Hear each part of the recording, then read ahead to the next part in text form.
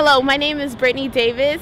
My major is biological science. I'm a senior here at UIC, and this is my major minute. My story starts in high school with my AP Bio professor. He introduced the ropes of biology to me and I got interested. But when I came to UIC, my biological science advisor, Trisha Stark, actually set that stone rolling.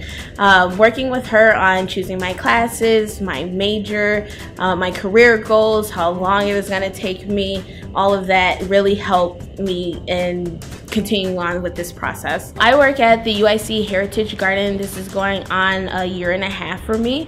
I do research with the Few Museum. I do research with the 7 cultural centers for understanding and social change, and I also garden in the morning. So having those different avenues of skills and assets actually helps me prepare for my career goals in the biology field, and that's actually been a helpful asset. Biology colloquium was the class that actually just set it in stone for me.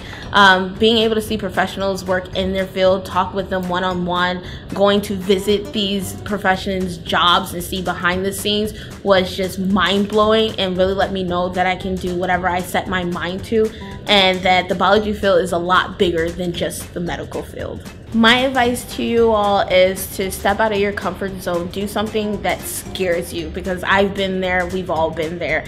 And the worst thing that can happen is the door closes but another door opens.